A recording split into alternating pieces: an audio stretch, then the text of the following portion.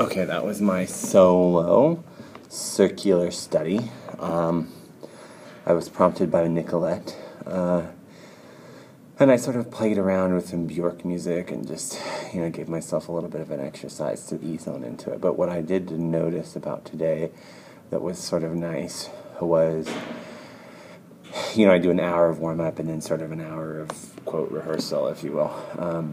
And my warm-up is now becoming a little bit more codified, more structured, a little bit. And which is nice because it's sort of bringing me back into that mentality and that mode of, practicing and using my body and exploring the use of my body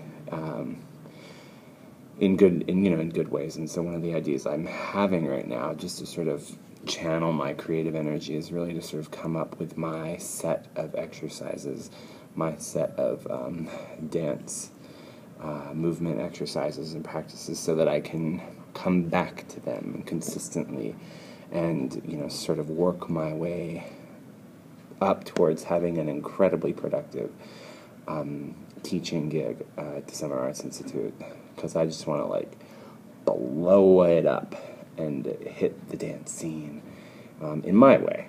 So, my way. Anyways, getting back to dance on 365 for fun.